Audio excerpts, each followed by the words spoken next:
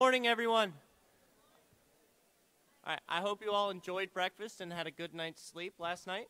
I'm Michael Baranowski. I'm the Student Association President for this year, and I would like to introduce you to our Leadership Symposium for Fall 2016. I would also like to give a shout out to CAS for providing the breakfast this morning. They did a wonderful job, and if anyone had any of those muffins, I absolutely loved them. But I would like to introduce President Battles here for us this evening, or this morning, sorry. This morning, she'll open us up with some nice kind words and kind of welcome everyone back to the school year. The Leadership Symposium is put on by all the departments of student and campus life, and the purpose of it is to bring students together with staff and welcome students back to the school year. So if you'd all have a warm welcome for President Battles, she'll take over.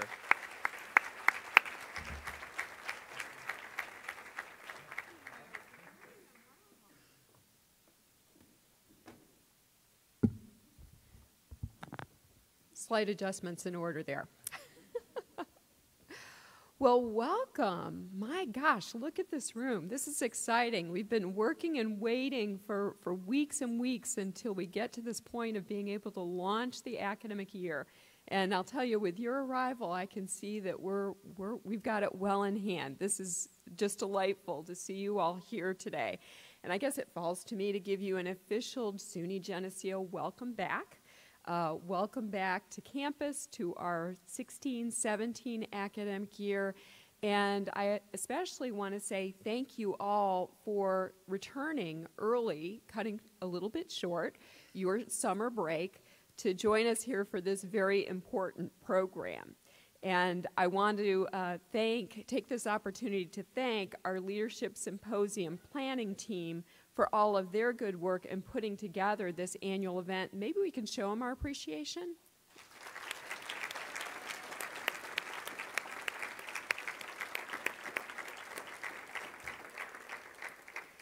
Well, I have looked at what you have in store for you, and I'm confident that you're going to find today to be very educational and informative, and hopefully a wonderful opportunity to make some reconnections and new connections among your fellow students and also the personnel of the college. I'm also delighted that we have the benefit of our guest speaker, Josh Feigelson, here. And he is the founder and executive director of Ask Big Questions, an organization that works with colleges and universities to engage students in reflective conversations about purpose, identity, and responsibility. And those conversations build trust, strengthen community, and deepen understanding across lines of difference. And as a learning community, I'm sure you understand there has never been a more important time for us to be able to have those constructive conversations across lines of difference. We're living in a time when knowing how to engage in personal and civic conversations is absolutely critical. Learning to understand others helps us to learn about ourselves. Listening and learning to engage constructively with people in our communities, learning to listen and talk face-to-face are all skills that can lead to very positive outcomes.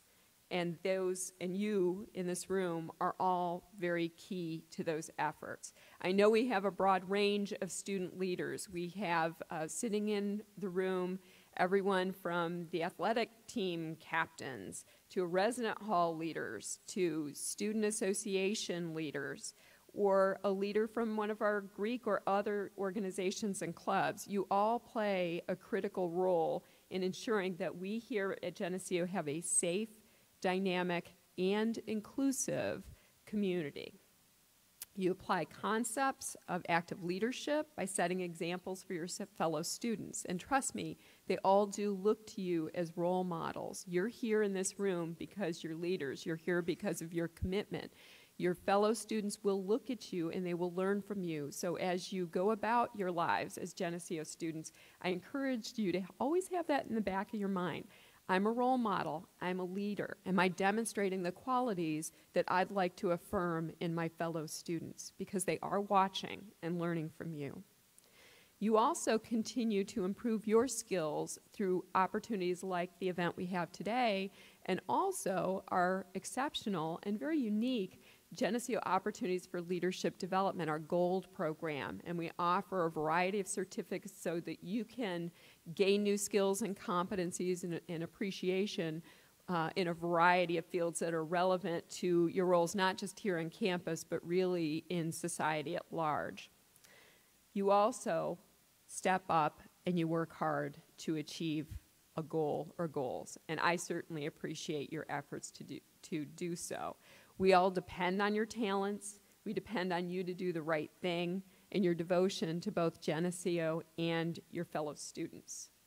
Now, I will tell you that one of the opportunities I have as Geneseo's president is that I have the great privilege and fortune to go out and meet a number of our alums. It's a very proud and committed group, by the way, and someday you'll be among them, right? And you'll be active and stalwart supporters of your alma mater. But I have the opportunity to go out and talk to these folks.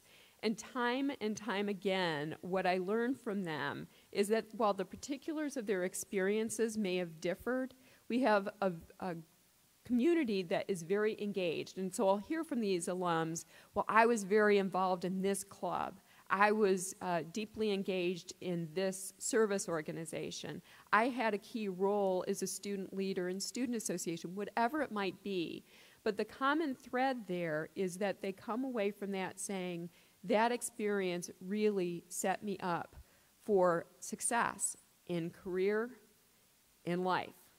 And so please take full advantage of the privilege you have by serving in a position as a student leader and by taking full advantage of programs like this and those offered through the GOLD program to hone your skills and engage your creativity and thought in expanding your horizons. So with that, I will turn it back over to my colleague here, and I want to wish you all the very best for a successful fall and indeed a successful 2016-2017. So welcome back officially and have a great day. Thanks so much for all you do. All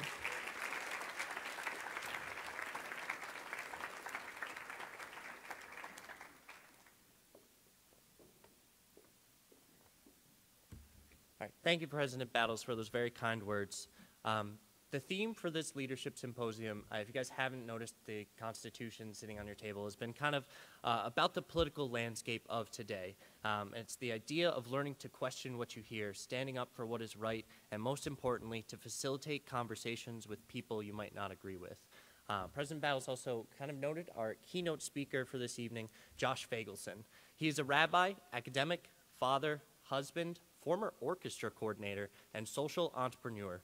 In 2005, Josh founded Ask Big Questions with students at Northwestern University, and since 2011, he has led Ask Big Questions as a national organization dedicated to improving civil conversations across our divides, deepening civic engagement among young students, and empowering community change. Ask Big Questions' mission is to engage young students in reflective community conversations, purpose, identity, and responsibility in order to build trust, strengthen community, and deepen understanding across lines of difference. Since 2011, Ask Big Questions has trained over 1,000 students, faculty, and staff on 110 different college campuses across North America, who in turn helped over 35,000 students engage in reflective community conversations. Josh is a leading writer and thinker about higher education and civic engagement. He holds a PhD from Northwestern in religious studies, as well as a rabbinic ordination from YCT Rabbinical School and a BA from Yale University in music. He lives in Skokie, Illinois, with his wife, Natalie Blitt, and sons Yonah, Micah, and Toby. I'd like to introduce Josh Feigelson, our keynote speaker for this morning. I'm right here. Oh, Yeah. There we go. Is the mic on? The lav mic? There we go. This one. There we go. All right. Thanks so much for the introduction, Michael. Thank you to President Battles, and it's great to be here with all of you. Really excited to spend the morning with you. I also want to thank Tom Matthews, the director of the GOLD program, who Tom and I met at a conference earlier this summer on civic leadership and democratic engagement. And he was very gracious to come to a session that I did. And so he then asked, he said, I'm looking for somebody who can come and help our students think about questions and conversations and civic life in the context of the election that we're going to be having this fall that all of us, I'm sure, are highly aware of. And so we thought this would be a great way to spend the morning together. So thank you. The schedule for what we're going to do is over the next hour, this is going to be highly interactive. It's not going to be me talking so much. It's going to be you doing a lot of talking and doing some work, getting to understand the power of what we call big questions.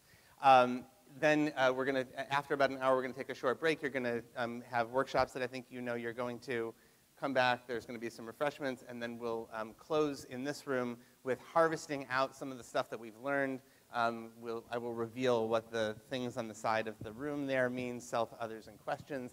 And then we'll wrap up and we'll be on our way. So for the next hour, you got me, and I have you, and we've got each other. So that's where we're gonna get started. All right. So behind me here, you can see several questions, and these questions are probably different questions.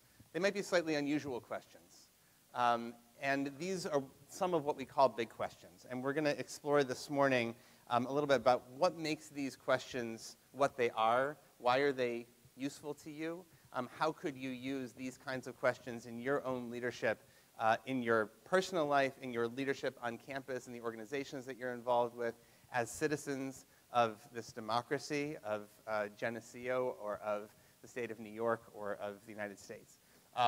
So to do that, I want to actually get us started with a slightly different task. And it's not that one. It's this one. There we go. I want you to think for a second about a recent conversation that you've had. Let's say it's in the last couple of months.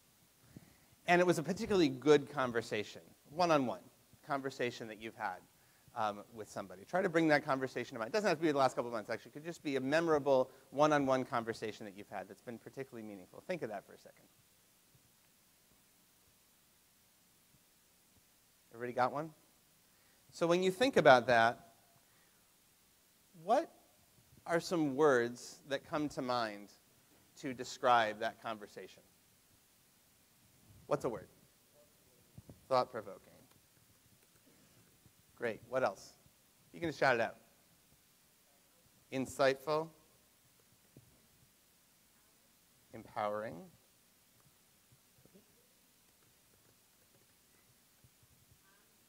Honest, calm, unafraid.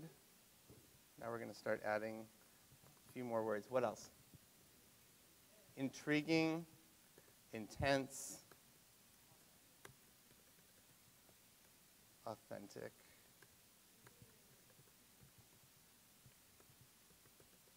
Great. All right. We're going to stop there. That's great. So that's a good private conversation. Okay? So now, let's flip over to this side here. A bad private conversation that you remember. A one-on-one. Condescending. Controversial.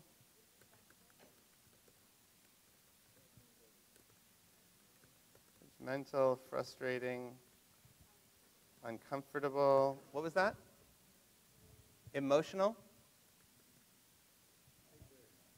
Ignorant. Biased. Okay. Dissonance. Everyone knows what that word means. It was probably a typo. It was orchestra conductor, not coordinator. Dissonance is a good musical term, right? It's something that's not in harmony, right? It's dissonant. Okay, great list. Let's go up one. So now think of public conversations you've been part of. And you can sort of categorize that. You can define that for yourself. But I'm going to define that minimally as a conversation that involves more than 3 people, 3 or more people. But that could be a conversation maybe that was a very public conversation, like in this room. So it's not a one-on-one conversation that happens to happen in public. It's a conversation among the public. Okay? So a bad public conversation. This should not be hard to think of. What would you say? What are some words? Discordance. Good word. What was another one? Interrupting. That was kind of funny. Yeah. Disorganized. Derailed.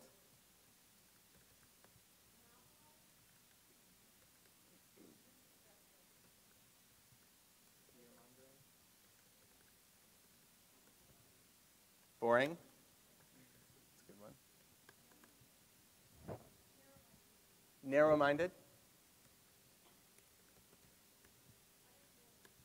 Uninformed.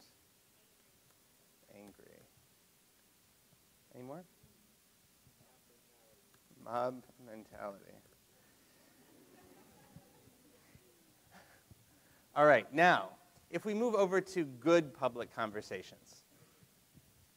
Good public conversations that you've been part of. What do you got? Inclusive. Motivating. Open-minded. Respectful. Empathetic. Accepting. Beautiful words. What? Inspiring. Any more? Challenging. Good.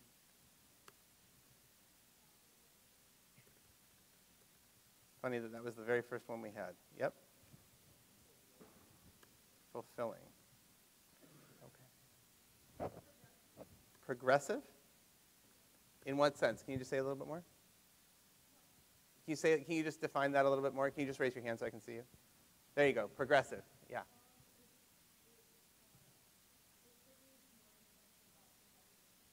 Okay. So not progressive in the political sense, progressive in like we're making some progress here. Okay. Great. Informative. Okay. Great. This is a great list. I feel like a weatherman. Because, I misspelled disrespectful. Okay. Anyway, so we have a lot of conversations like this, right, on this side. And Aspect Questions is really about how can we make these conversations into these conversations. And primarily, I would say we're really focused on the public level, right? That's what really matters the most to us. But I would also say that the public level and the private level are totally interwoven. If we're not doing this well in our private lives, we're not going to do it well in our public lives. And so a lot of the same skills that we're going to need for having better public conversations are ones we're going to need to have better private conversations as well. So what we're going to do in the next 45 minutes is we're going to actually have a little conversation at your tables among yourselves. And we're going to learn a little bit from that. We're going to talk about what makes big questions different than what we call hard questions and how to use that skill. And then you're going to have a chance to play with that skill for a few minutes. Okay? So what I would like to ask you to do is on your table, you have a little booklet. You have two little booklets. You have one that has the U.S. Constitution.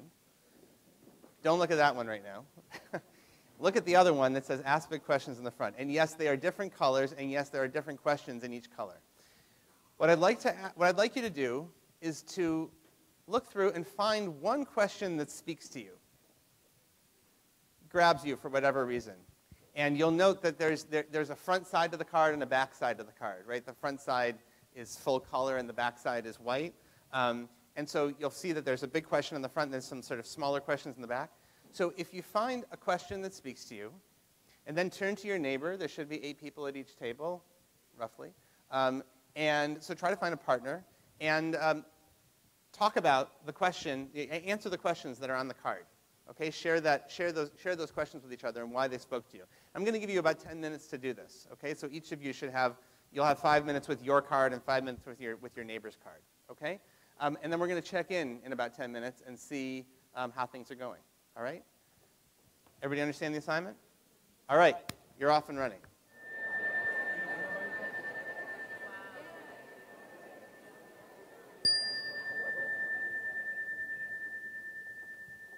Great.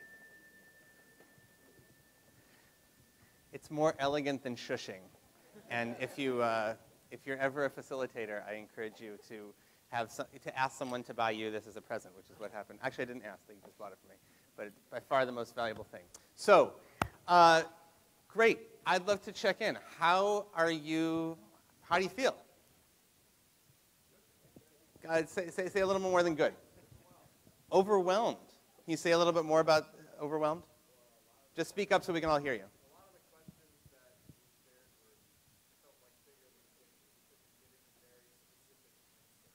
Did you try the back side? Yeah. Even on the back side, it was hard to get interesting. Okay, so for you, they were a little too big. Who else? Who wants to chime in? How do you feel? Inspired. Can you say a little bit more about that? And stand up and say your name and share that with us a little bit. I'm putting you on the spot. Here you go. Fabulous. See? That's great. And those booklets are cheaper than a cup of coffee. All right. Go back there. No, yeah, table 33. Just tell us your name and... Liberating?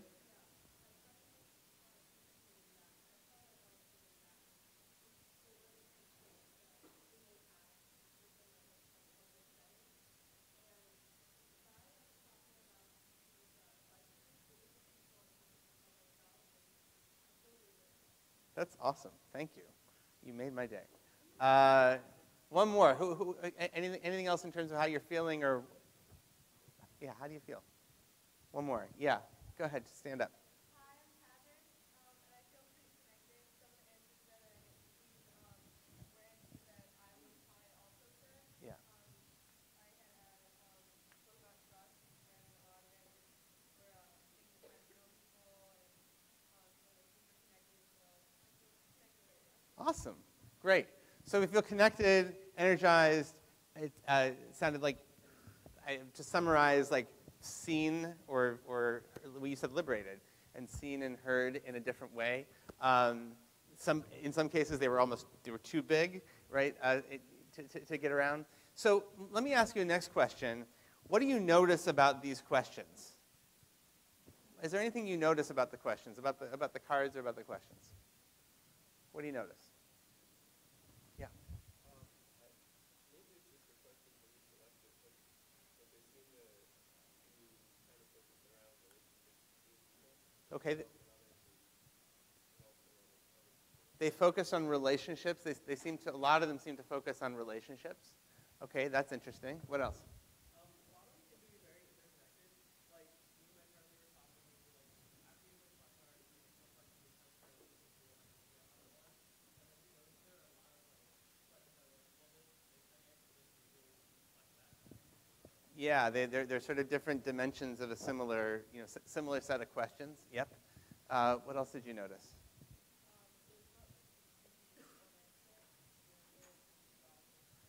There's not a simple answer. You have to describe what's going on. Especially on the backside, they probably lead to stories because those questions ask for stories typically, right? What else did you notice?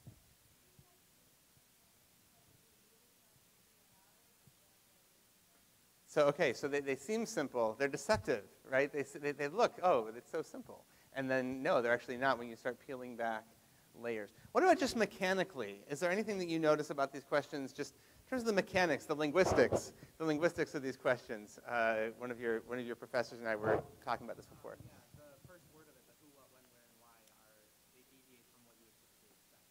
So like, when do we trust instead of who do we trust? Uh-huh. So in some cases, they deviate, right? Also, just note, what words do they start with, typically? What word is notably absent, actually? Why, right? None of these questions start with why.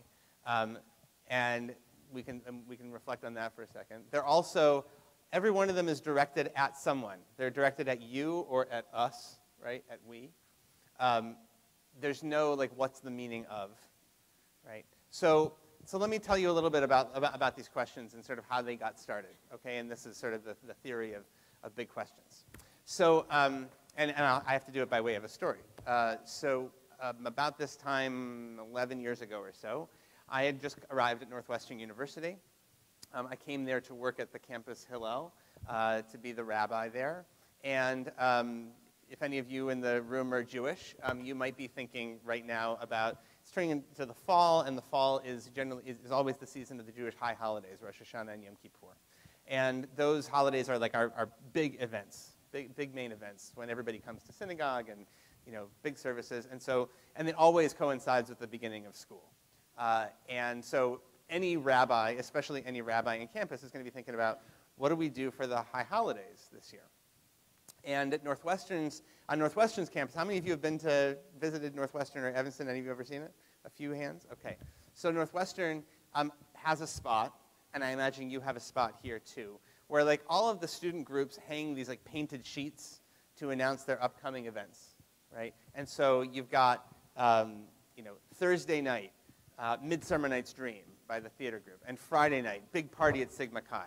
And then we're going to put up Yom Kippur, Saturday, Repent. And then a funny thing happened on the way to Yom Kippur. We realized two things. Number one, we could actually afford to go to Kinko's and get a nice formatted banner and not just make a painted sheet. So that was good. Started a very long and lucrative relationship with Kinko's. For Kinko's, I should say, not lucrative for us.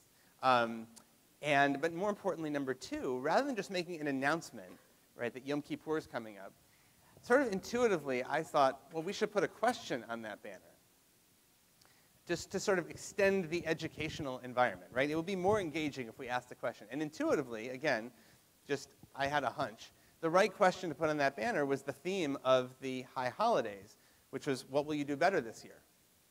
And so we put that question, what will you do better this year, on this banner. And then we had little examples of things you could do better. Drink fair trade coffee, donate blood, call your parents, vote, right? And people came up to me afterwards, and they said, that banner that you guys made, that was really great. My friend and I, we were walking along. We wound up in a great conversation about what we were going to do better this year. You should make more banners. So we started making more banners. So at Thanksgiving, we had, what are you thankful for? And during Fraternity and Sorority Rush, we had, who's in your community, right? And one thing led to another. We made more of these banners. Students started getting excited about these questions. We made little card booklets like the ones you have here.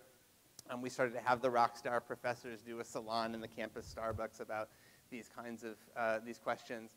And then, a wonderful thing happened. A few years later, this was humming along, and I was at a conference, and you should all be so fortunate in your life to have this moment happen to you where somebody with a lot of money walks up to you and says, I have a lot of money and I'd like to invest in your idea. So it's entirely good fortune and grace that happened. And so philanthropy expressed interest in helping us scale this, and so we became a national organization, Ask Big Questions. And so we've been running now for our 5th year, or 6th year. We've been running for the last 5 years.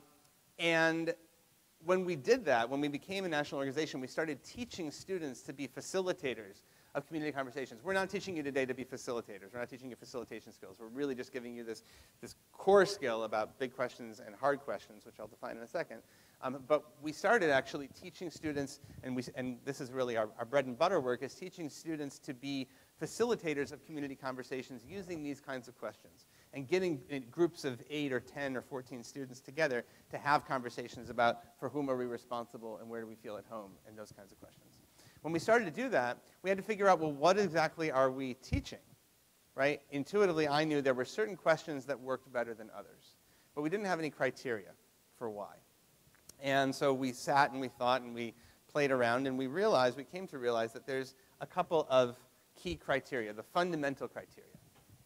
And these you have, by the way, on your own sheet. You can follow along. You can play at home right here, but you can also look up on the weather map.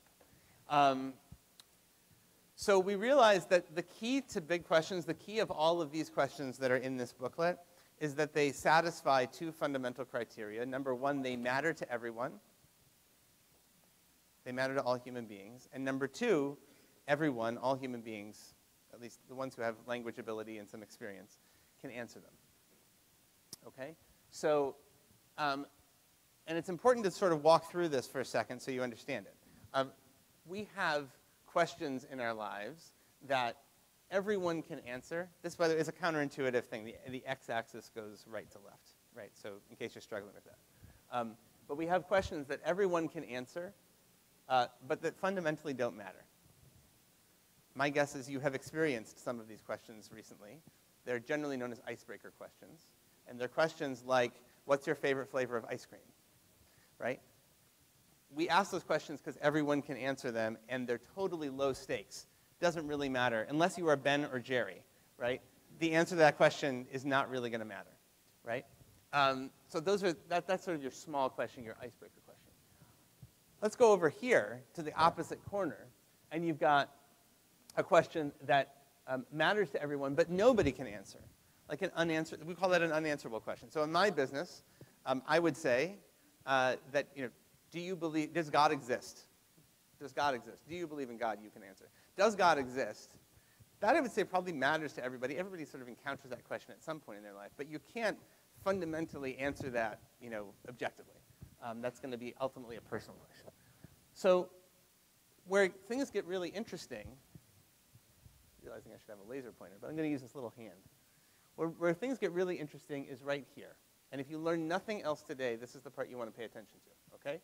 So the difference between what we call hard questions and big questions. Hard questions are a lot like big questions. They matter to everybody, right? They're high stakes, but only some people can answer them. Specifically, people who think they have enough expertise to answer that question. And I emphasize think they have enough expertise. They may or may not, but fake it till you make it. So a good example would be, let's say you're at dinner with 10 people. This may or may not have happened to you in the recent couple of months. You're at dinner with 10 people, and the conversation turns to who should you vote for, or who's going to win the election, even better. Who's going to win the election? Right? Now just tell me if this maybe resonates with your experience. My guess is that within about 10 minutes, or even 5 minutes, there are 10 people at dinner. Scene's going to look like this. 3 people are off in the living room watching the game. 3 people have made it to the kitchen to go get dessert ready. 2 people are still sitting at the table but are doing that. And the 2 people who think they really know something about American politics, regardless of whether they actually know anything, are duking it out, right? It might have been about, Bernie and Hillary, or now it might be about, Trump and Hillary. But whatever it was, they're duking it out, and there goes your dinner. And the setup to that question was a hard question. Who's going to win? That question matters to everyone. But not everybody can answer that question. You have to think that you have enough expertise.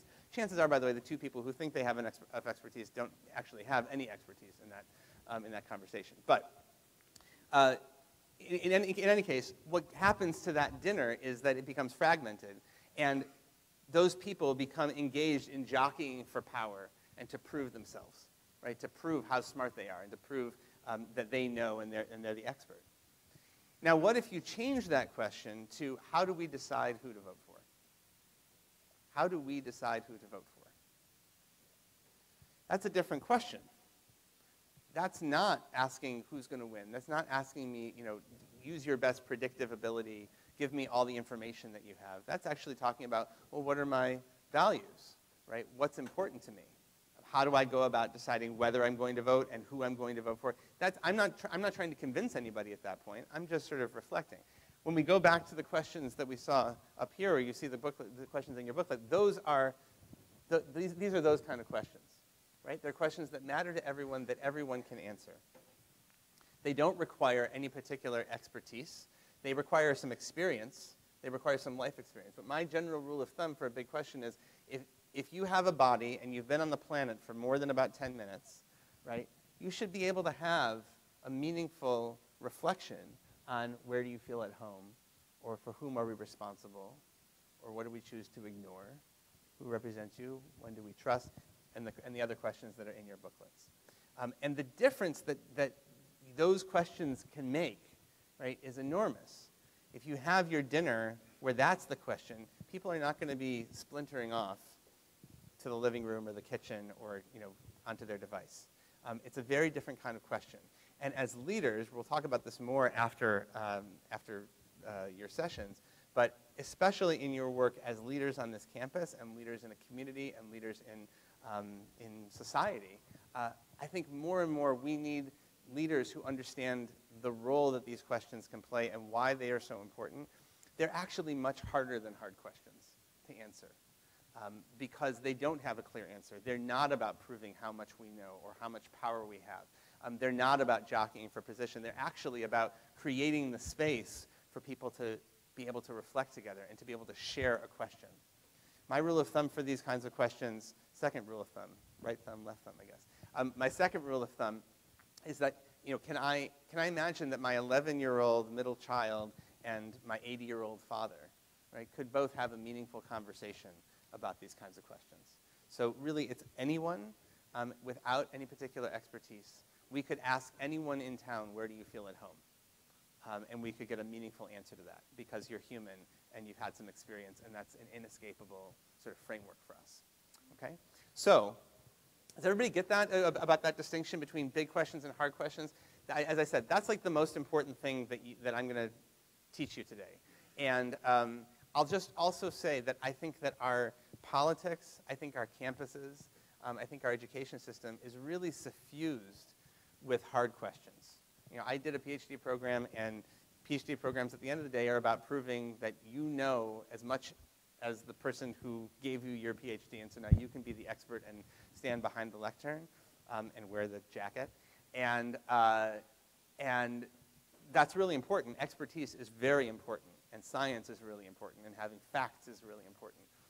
And without that being paired with a framework of big questions and a reflective environment where we're able to share questions and stories and not just information, we're not going to survive. We have massive challenges ahead of us right now, and we need a society where we're having these kinds of conversations and we can build trust and understanding. So that I'm going to talk about a little bit more after the break. But what I want to do right now is actually give you a chance to play with this a little bit. On the back of, so there's a couple of sheets that you have here. So this is the typology thing. On the back of that, you see a few more dimensions of big questions. You can see how we distinguish between the two. Importantly, as I mentioned before, a big question is always focused on a subject, not an object. So it's directed at you or at us, right? It uses plain language. We don't use technical language, right? We really try to keep these, to minimal syllables. Generally, there's 7 words or fewer, right? It's another thing to note. And one of the things that's not on here is they also work in tandem with the back of the card questions, right? So you saw that there are back of the card questions. The front of the card are too big. You're not going to sit down with somebody. And what's your name? Ashley. So I'm not going to sit down with Ashley and say, Ashley, so nice to meet you. Who are you responsible for? Right? Too big. We're not going to have that conversation. But I might sit down with Ashley, and after we've gotten a little to know each other, we might ask one of the back of the card questions, right? Tell me about a time that you feel like you really took responsibility for something, because that actually asks for a story. That's not asking an existential question. That's not asking for who are you responsible for. That's asking, tell me a story about a time. Any of you who have ever done HR interviewed for anything, you might have encountered what's called behavioral interviewing. Behavioral interviewing is asking those kind of questions. Tell me about a time that you did X, Y, or Z. So it's using that same technique, but it's framed by a larger human question, a question that we share. So that's the difference. The difference between big questions and hard questions is important to look at because so many of us are so schooled in hard questions. There's a lot that we have to sort of unwind a little bit if we're going to be able to access big questions. But what I want you to give you some time to do is actually play with this a bit. And there's a worksheet here that says from issues to questions. You see that?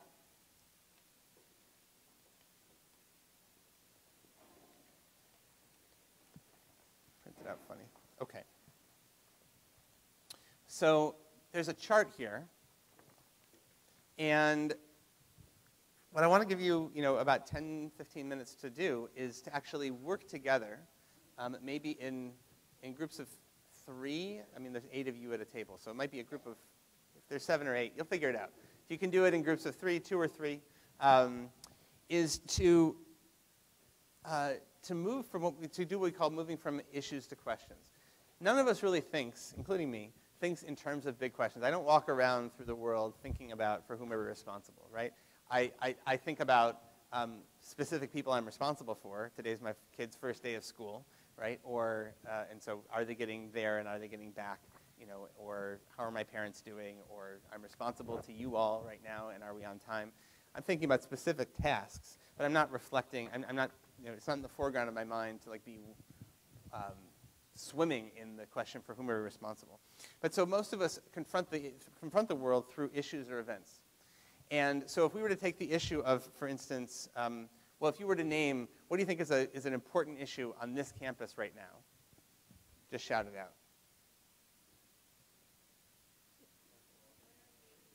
Mental health.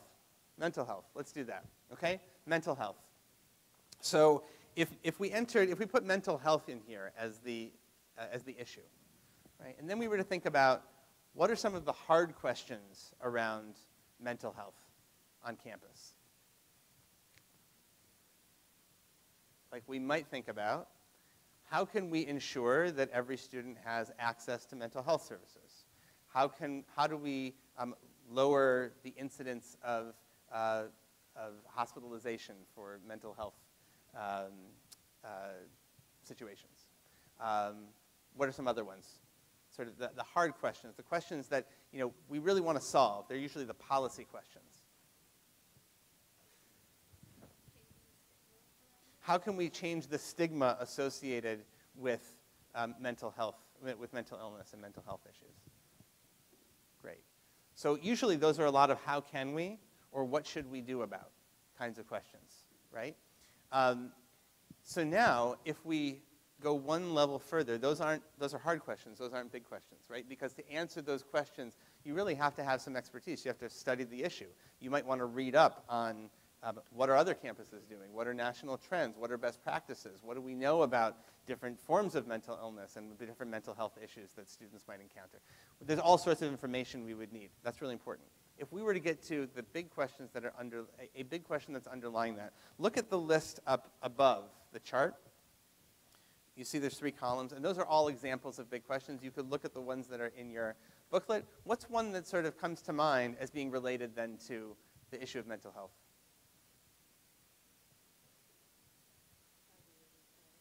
How do you recharge?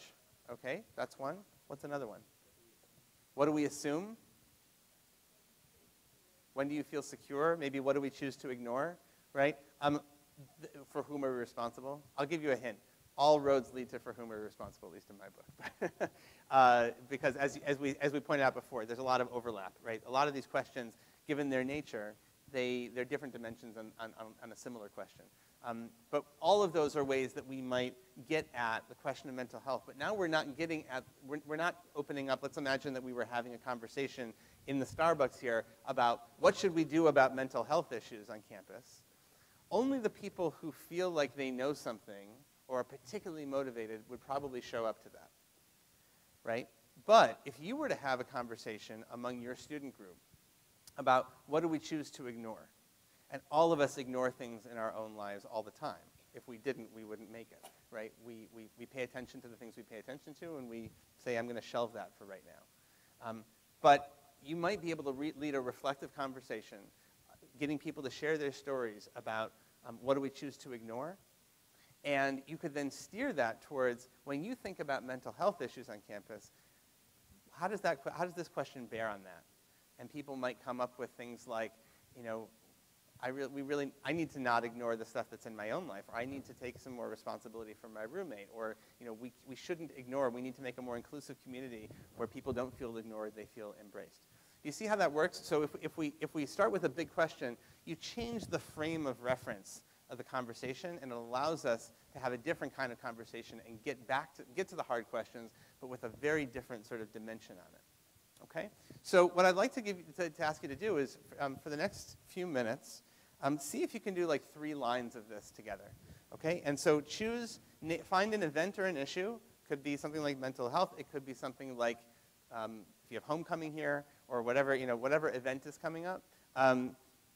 Think about what's an issue or event.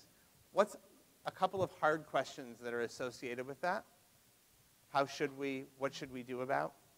And then what's a big question from the list that you might see as related to that? Okay? So I'll give you about 10 minutes for that, and then we'll check back in. So go ahead. Okay. I'm going to give you one more. I'm going to tweak the assignment. one little bit, because most of you, it looks like, have done a couple of lines. So what I'd like to ask you to do now is try one line in reverse. Try coming up with a big question first, and then seeing if you can go from there to an issue and a hard question, right? So see if you can start with the big question rather than starting with the issue, okay? So it can take 5 more minutes. Let's do that, and then we're going to debrief and adjourn. All right. So I'd love to just hear from a couple of groups about what you came up with. We have one of the mentors has a mic. Who's got the mic? That's a serious mic. What is that thing? Wow. I've never seen that. Cool. So who would like to share one that you're particularly proud of? You think this was great work? Here you go, right over here. Oh, hold on, we have a mic for you. That thing that looks like it looks like the box that the salt comes in to to melt the snow, the ice. I don't know. Yeah, cool.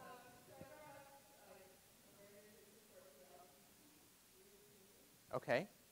And so take us through the line.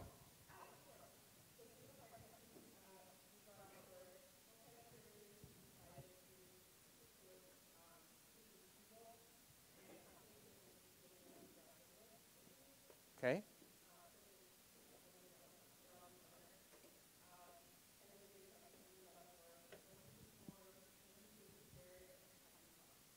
How do you love? Great. Great, thank you. That's great. Who else? Who's another group that wants to share? Okay, up front here. We got some folks up front. Oh, you can throw the mic? That's amazing. Okay, I got to get one of those. Yeah.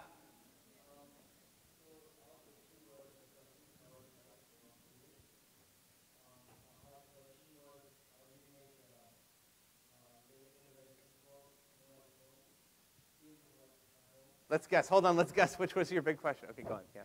Sorry. Tell us. Go ahead.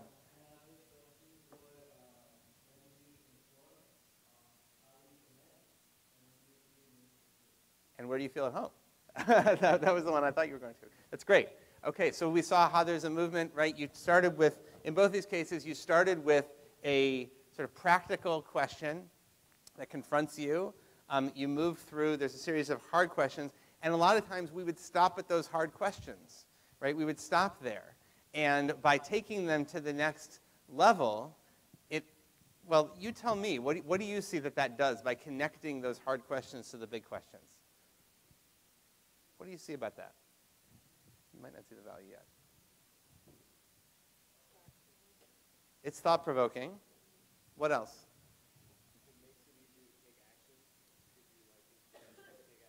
It makes it easier to take action. Is there a reason why? It's thought-provoking, exactly. Like it makes you look outside the box a little, especially when you ask a big question, not as specific, and usually everyone has a different answer. You can combine ideas. Okay. So it might make room for more diversity of ideas to come out, right? Because there's more ways of looking at it. You might get more perspective on a policy question by finding what are some of these underlying human questions that are there. We got one back here who wants to go. You just want the mic. You want that mic in a box. Please tell us.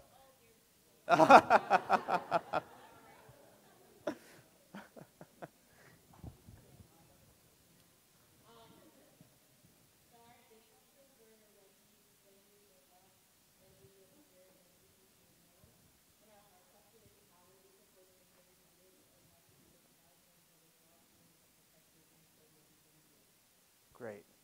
So thank you for, and you just, without my suggesting it, you took us now in the opposite direction. When we start with, what were the big questions you started with?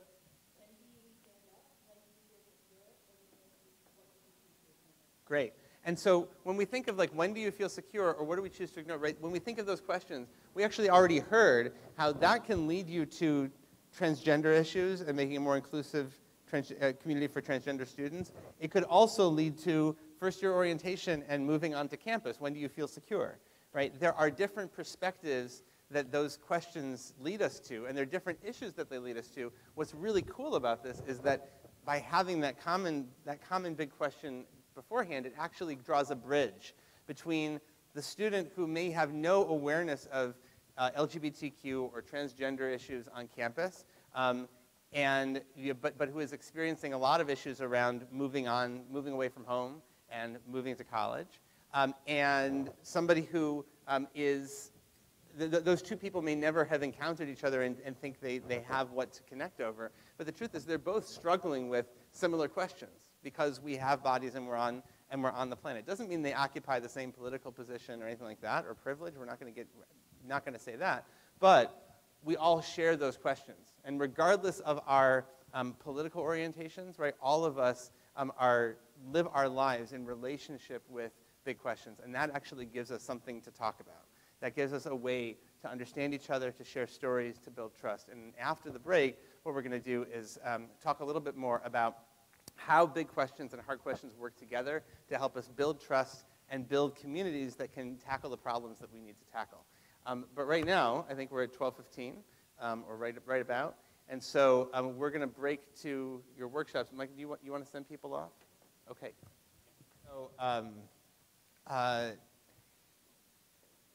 So the faculty, the staff, some of the staff members and I were sitting having our own sort of conversation while you were off doing your workshops just now. And we were talking a lot about the political climate and issues on campus and sort of campus climate. And we were talking about how what we discussed earlier and worked on, big questions, how that can be helpful in all sorts of ways for creating relationships, creating healthier relationships and healthier political climate. And I want to just share with you this graphic here that talks a little bit more, I can get that air out of the way,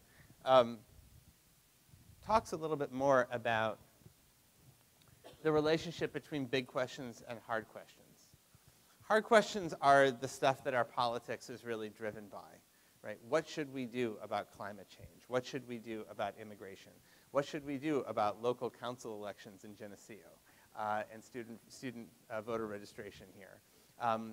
Right? How should we solve certain problems that we have, whether they're related to racial inequality or socioeconomic inequality or LGBTQ inclusion, all sorts of things that we struggle with as policy matters.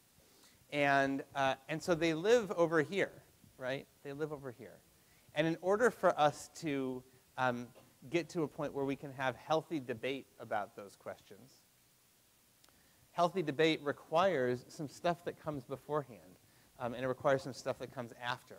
Very frequently, I find that folks who focus on civil discourse or civic engagement are really focused on, okay, so what's necessary for healthy debate, and how do we have healthier debate? Well, I think our proposition is that there's some other stuff going on that's related, and it really gets to this cycle of what we would call big questions and hard questions. That big questions ultimately, as you saw from the cards that you engaged with, they lead to stories, right? They lead to stories rather than debates. So they lead to stories about where we feel at home, or who we're responsible for, or when we feel powerful, or when we feel ignored or invisible. But they lead to stories. And those stories, the fact that everyone can share stories and talk about them, that makes them fundamentally democratic. They're egalitarian. Everybody can tell a story about feeling at home or not feeling at home. I've yet to meet a human being who doesn't have a story to share. And so the fact that we can all share those stories means that we're on an equal playing field, and none of our stories is more privileged than another. When we can share stories, if we can listen to each other's stories, that allows us to build trust. We find commonality. Wow, both of us have something in common. We both have a story about that question, right? And actually, there's probably a lot of dimensions to that story that are similar. And there might be some really profound and important differences, too. And in the course of that conversation, we build trust. You need trust. Once you have trust, you need trust in order to be able to sacrifice for each other. You can't sacrifice for people who you don't trust. And democracy, ultimately, requires our ability to sacrifice for each other. We have to sacrifice. At least half of the population is not going to get Well, that's not true. Not at least half the population. A good chunk of the population is not going to get the outcome that it wants on November 8th during the election, right? A good chunk of the population is not going to get what it wants in any policy debate. And part of the trick of democracy is that since every one of us is a citizen and an agent and should be a full agent in the democracy, every one of us is sort of a sovereign unto ourselves, right? Every one of us, we sort of feel like, well, nobody's more powerful than we are, and so my vote counts just as much as anybody else. That's how it should work. And so it holds out the promise in a certain sense that we should be able to get our way every time. Of course, that's not what happens. We should get our way about half the time, hopefully, right? And the other half of the time, we have to sacrifice and abide by the outcome of the election or the decision that's been made. And so we can only do that, we only hold together as a community and as a country if we can sacrifice for each other. If we can't sacrifice, it's not going to work. And if we don't trust each other, we're not going to be able to sacrifice. And if we're not sharing stories, we're not going to be able to trust. So it's all in the service of that dynamic. And that leads us, once we have that, then you can bring up your hard questions. Then you can bring up the policy discussions, and you can have a healthier debate because people can actually talk about issues substantively. And we were just talking about how in your class in high school, I forgot, remind me your name. Giselle. We were talking about her high school in the Bronx where she had a teacher who said, taught them how to debate, and debating begins with listening. And now she's able to listen to people and say, I understand where you're coming from, and I disagree with you for the following reasons. And when you can do that, right, it doesn't have to get emotional. It doesn't have to be about identity politics. It can be about, we can have a substantive disagreement, and we can still see each other as citizens who are responsible for each other. That leads to healthy debate. That leads to better reflection, right? That leads to us being able to reflect together on, I may not have a monopoly on the truth, right? I'm probably not 100% right. There are probably some things that somebody else is saying that I should be listening to. And yet we have to make a decision. And that leads us, and the way we reflect on those debates, the process of that reflection actually leads us back to big questions, the questions that we share. And so there's a cycle here that we have to understand about how big questions and hard questions work. Big questions should never be used as a way to co-opt political speech. Today on a lot of college campuses, right, we certainly saw it last fall, there's plenty of political activism. And sometimes that political activism can get co-opted by administrators saying, well, let's have a conversation about it, right? And in the meantime, nothing actually happens. Well, if it doesn't lead to some actual outcome, then you're just co-opting people's activism, and that actually erodes trust. My contention would be, though, we're not actually going to make more progress on solving the issues we have to solve unless we actually start to have conversations about the questions that we share. And so, my vision, people ask me, like, what's your big vision for Ask Big Questions? My vision would be the next time there is a major crisis on campus, that we don't have a giant town hall meeting with a panel of experts in front and then some microphones floating around and people shouting at each other. But instead, what if we had a room that looked like this, and maybe we actually got rid of the tables, and we were having conversations with each other about big questions. And those conversations led to us reflecting on the issues of the day. That would be a very different way of going about it. And that would lead us, I think, towards ultimately better decisions. And something about my incorrect username and password. Let me fix that. So I just want to leave you, I wanted to leave you with that because the power of what we're doing today is not just a nice little skill to have. It is a very useful skill to have in your back pocket of how you move from issues to questions, and I hope it's something that you will use in your work as leaders on this campus and in the rest of your lives. But I would actually argue this is a really essential thing for us to be mindful of, that there are certain kinds of questions that we're not asking enough, and we're not having enough conversations about. And the more we have conversations about those questions, I think the stronger we're going to be as a community and as a democracy. So with that, I want to invite us to engage in, there's two closing activities. But so the bigger one is, on your table, magically, during the break, there appeared some Post-it notes. And there are 3 colors. There are enough for each person on at your table to have 2 Post-its of each color. So blue, yellow, and pink. You should be able to have 2 blues, 2 yellows, and 2 pinks each.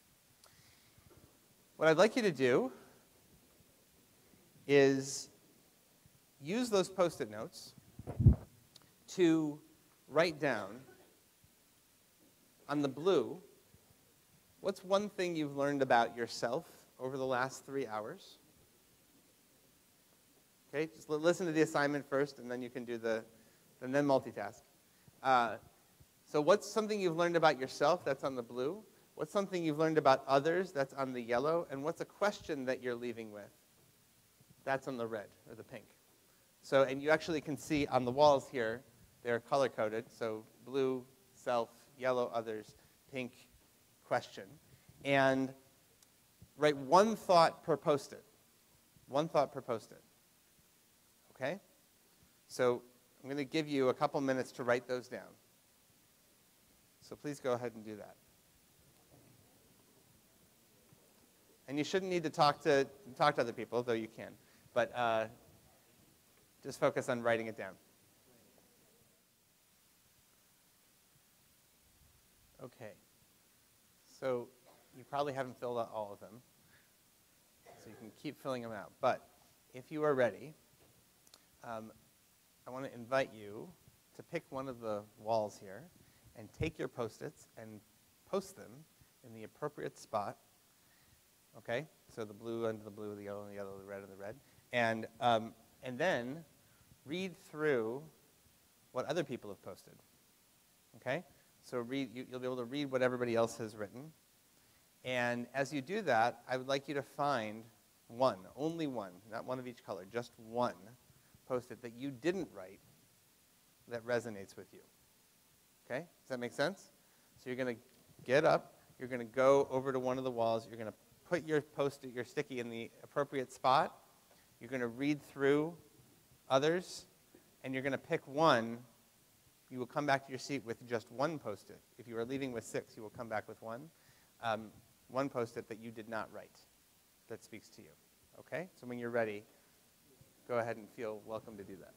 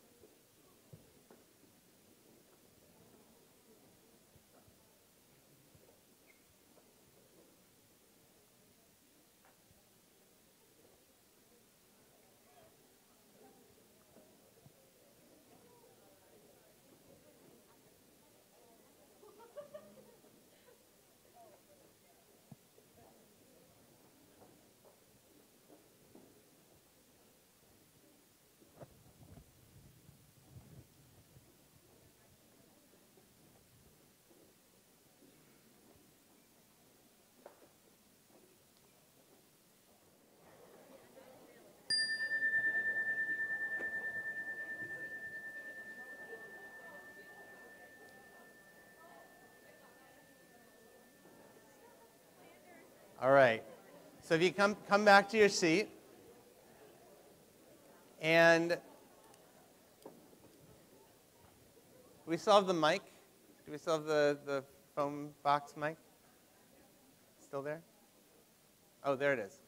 So could we, and these will still be up, afterwards. Could we just get I'd like to have 3 volunteers just to share what you picked from the wall. We got a few hands here. So, mic man over there. Great.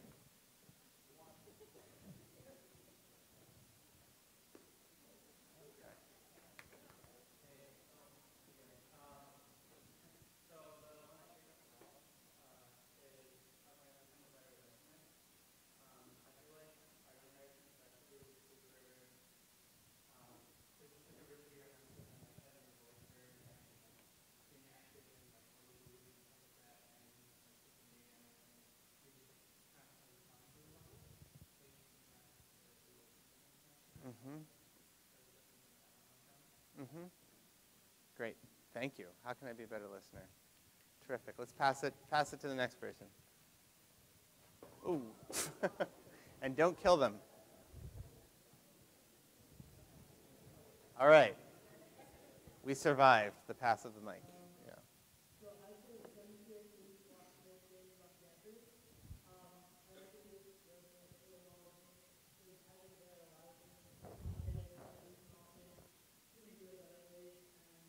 And obviously I'm not the only one that thinks that if this is supporting our stuff, supporting our wall, that it needs to start happening. We need to start changing campus. Great. Thank you. Who wants to go next? Take a few more. There's one here. All right.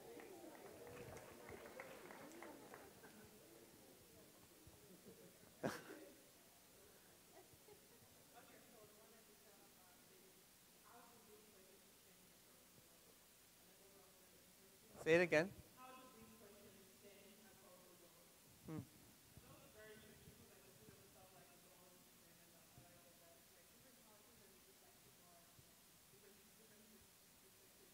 Yeah. Great. Thank you. Thank you. Is there one more?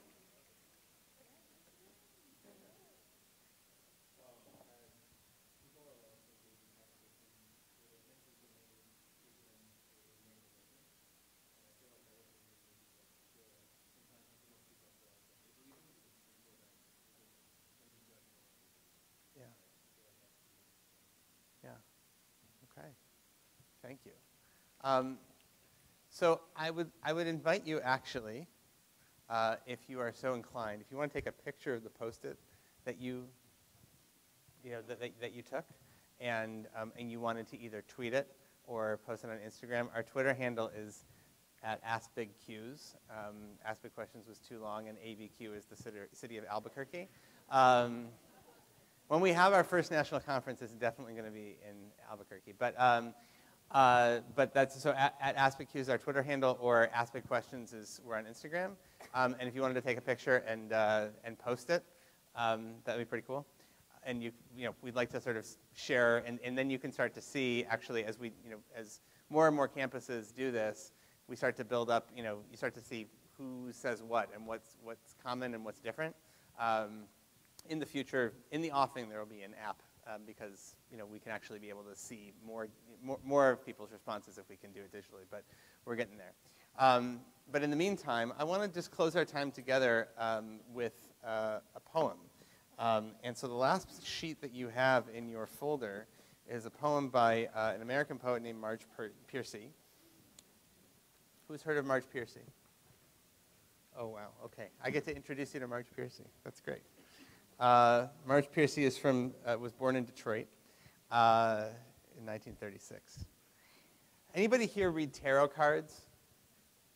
No tarot cards? Okay. So the Seven of Pentacles is a tarot card. And if we had a picture of it, which I should, but I don't, if we had a picture of it, it's a picture of like a farmer standing at harvest time with a bunch of like fruits and vegetables and stuff.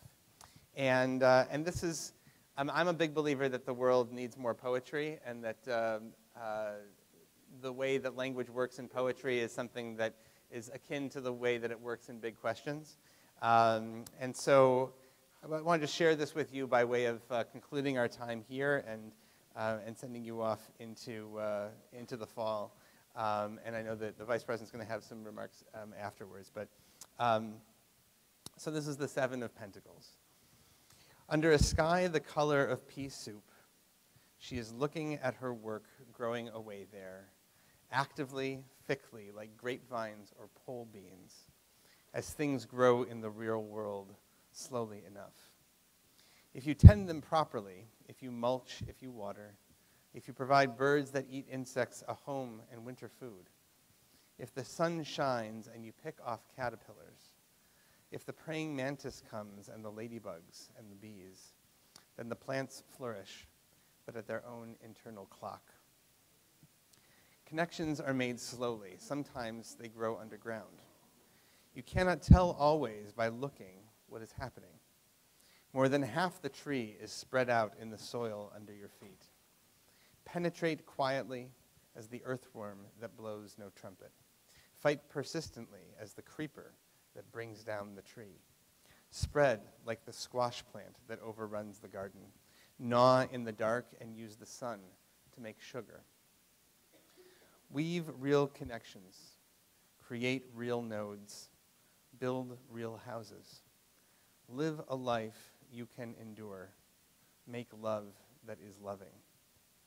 Keep tangling and interweaving and taking more in. A thicket and bramble wilderness to the outside, but to us, interconnected with rabbit runs and burrows and lairs. Live as if you liked yourself, and it may happen. Reach out, keep reaching out, keep bringing in. This is how we are going to live for a long time, not always. For every gardener knows that after the digging, after the planting, after the long season of tending and growth, the harvest comes. Thanks very much.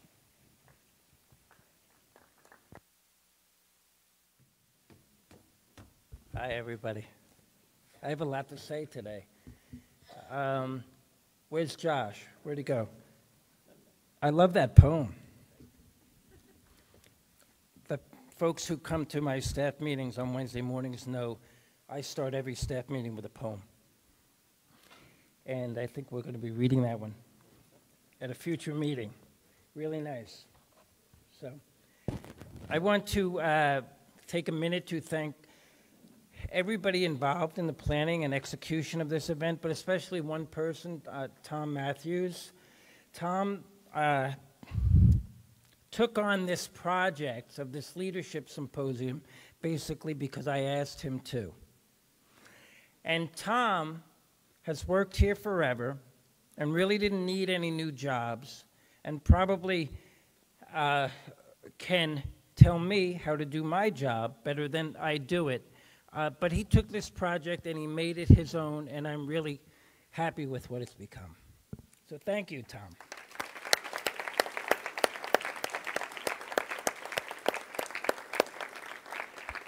And thank you, everybody else, again, who had a hand in this event. I walk to work every day, and for the past 3 days I've walked to work, somebody has stopped me, a neighbor, somebody walking their dog, and said, the students are coming back, are you glad? Right, and I just want to say here, I'm glad. I'm really happy.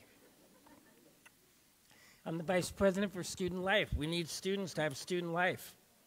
This place is dull without students, it really is. All right, we finish up our reports and our paperwork, catch up around July 4th, and then I'm ready. I want to see students back on campus, and so it's great to see you all. And if anybody else asks me, I will tell them, yes, I'm glad to see the students back. So this event, I think, also is just not about leadership development. And it's just not about, this year anyway, asking big questions. But for me, it's an opportunity to try to imagine and try to reflect on the culture that we're building here at Geneseo.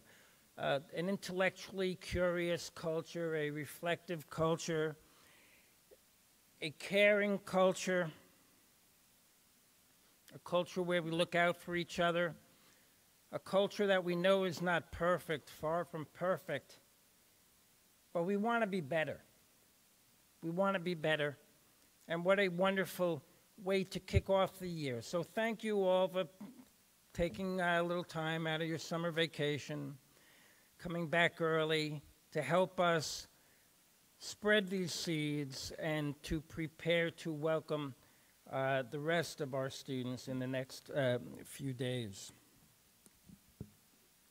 One of the things I like about the summer is that I get a chance to read, because I really don't read much during the year. I go to meetings and respond to 150 emails a day and so on, and I really don't get a chance to pick and choose the things I want to read. And there are some things that I got a chance to read this summer that really helped me understand this work. And just this past weekend, I discovered a article, really was an interview by the author of a book called The Abundant Community, and his name is Peter Block. And I see Josh nodding his head, so you're familiar with this book. I was not I rushed right out to get it. He's got a new book called Community, The Structure of Belonging. And I know community is a word that is used a lot here at this institution. That's why when I saw these book titles and I saw the interview, I wanted to read it. And as I started to read it, it really made sense to me in the context of this event today and the theme of the event, Ask Big Questions.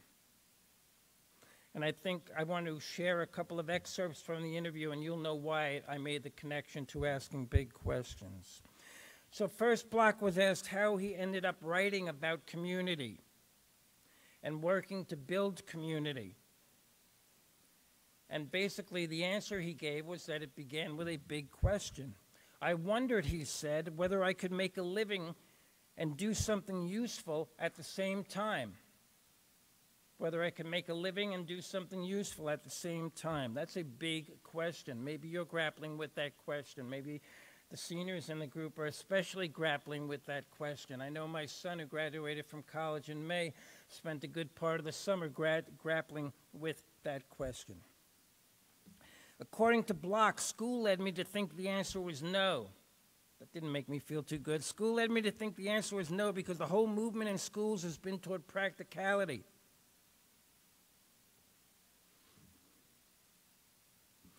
So maybe I disagree a little bit, Block, at this one, because I think the kind of education we offer at Geneseo with our liberal arts focus, with our emphasis on individual development and community development and leadership development, is a little more, is about something more than practicality. But I kept reading. Block went on to say, what occurred to me in graduate school was that I had found something to do that I love and that I could make a living at. And it was the field of organizational development. So when I was about 21 years old, I found something to care about other than getting by and making a living. I found that I could learn more about myself. I found I had big questions like, will I always be such a jerk? Will I always be alone? Will I always feel like an outsider? I wanted to answer these questions through the work that I did. I don't know about you, but these are questions I've asked myself. Will I always be a jerk? Will I always feel alone? Or will I sometimes feel alone? Am I an outsider or an insider? Big questions lead to self-understanding. Big questions lead to understanding of others. And big questions are vitally important because, in the words of Peter Block, the touchstones of his career have been driven by his curiosity. What is curiosity if it's not to delve into a life of big questions? Block goes on to say that his life has not only been guided by big questions, but by teachers. I liked this. I have always found teachers, he told his interviewer. Every time I read a book or found something that changed my mind, I would write people and ask, can I come to you and learn from you? By doing so, according to Block, I constructed my own education. I'm thinking you have an opportunity this year to construct your own education. Sure, we've got curricular requirements, but there's also great latitude in what you can learn and study here. I believe you can construct your own education through your involvement in co-curricular activities. I believe you can construct your own education through volunteer and community service opportunities.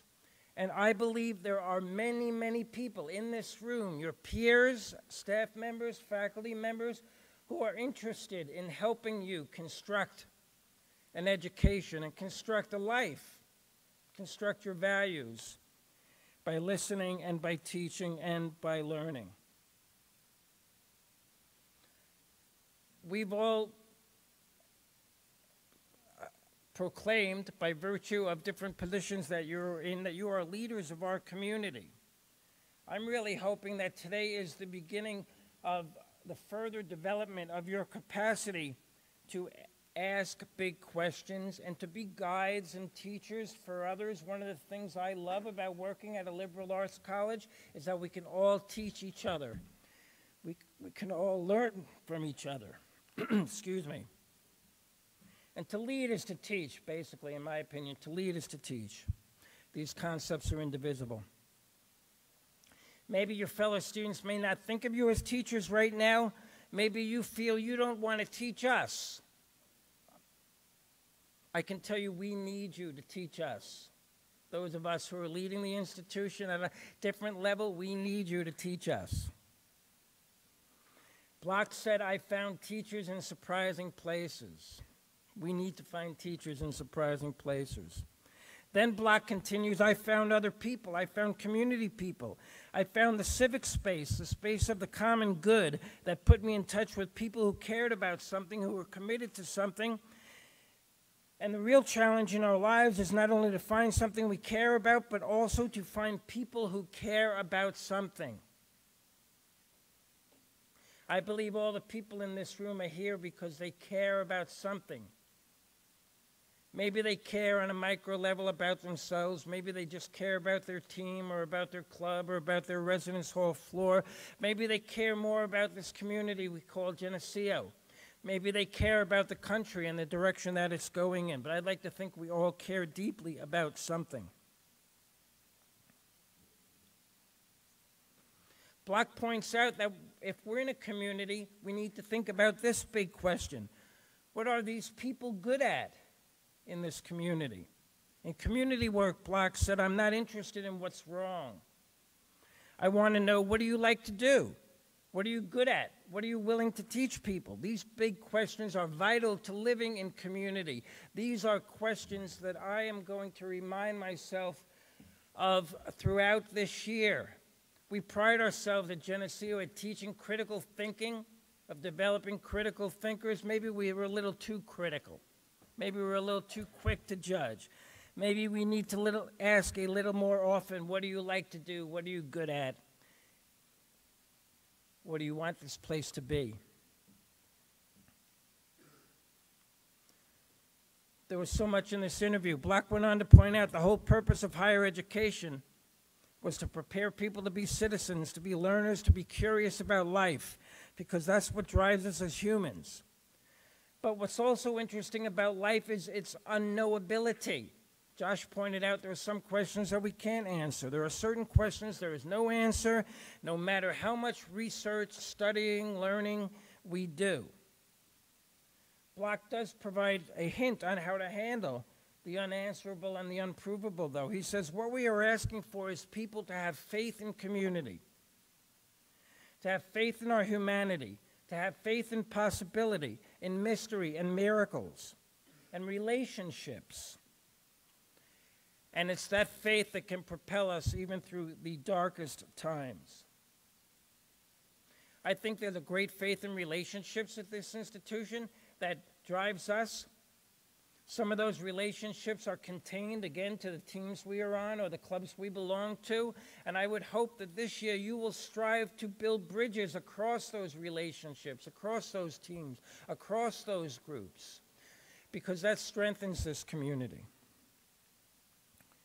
Block goes on to say, community means you and I together can produce something and construct a new future together. It means that we need each other. It doesn't mean that we have to like each other. But it means that if we want to be safe, if we want to be healthy, we want to be successful, we need each other in order to do that. So community is about our real interdependence with each other. Asking big questions is finding some commonality in those questions and in those answers. It's not about like-mindedness, but it's about interdependence. I would call that an authentic community, not where everybody agrees, and not where we leave out everybody who doesn't agree, but we make time to listen to each other and to talk with each other, to get to know each other, to help each other, to support each other, to lift each other up when we're down, and to help each other fly when we're up. So let's move forward this year in this community we call Geneseo by asking big questions of ourselves and of others. Like Block, let's agree that we want to make something together. Let's make learning. Let's make community. Let's make friendship. Let's make a welcoming, inclusive, safe place. Let's make a community we will love forever. Thank you.